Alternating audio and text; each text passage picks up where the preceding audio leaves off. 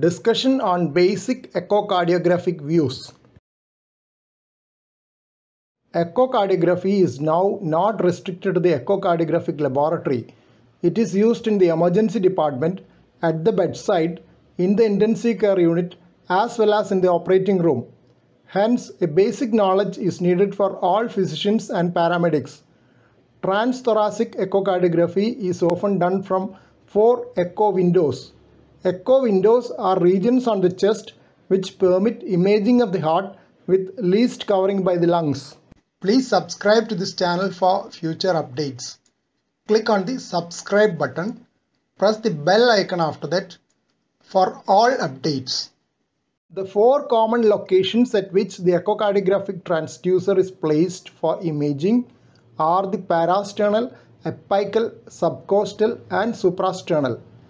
Parasternal views are often obtained first, followed by apical, subcostal and suprasternal. A good knowledge of the anatomy of the heart is needed for interpretation of images from each view.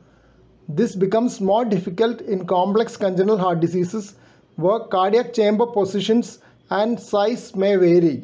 First view to be obtained is often the parasternal long axis view. This view images the heart from the base to apex long axis view. Transducer is placed in the left parasternal region and fine adjustments in angulation are made till a view similar to the left panel is obtained.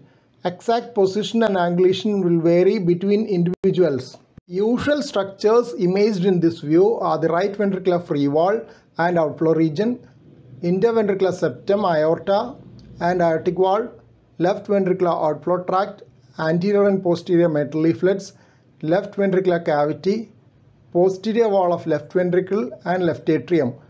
Color Doppler imaging is used to image the flow directions and abnormal flows if any. Here is an animated view from the parasternal long axis. Opening and closing movements of the aortic and mitral valves are visible. Contraction of each region of the left ventricle is also inspected closely for any abnormalities of regional wall motion. Parasternal short axis view is obtained by rotating the transducer almost at right angle in the same location so that the echo beam is perpendicular to the base apex axis of the heart. 3 cuts are usually obtained in this view. The aorta, right ventricular outflow tract and pulmonary artery up to its bifurcation is imaged in the upward angulation shown in the left panel. Color flow shows the flow in the pulmonary artery.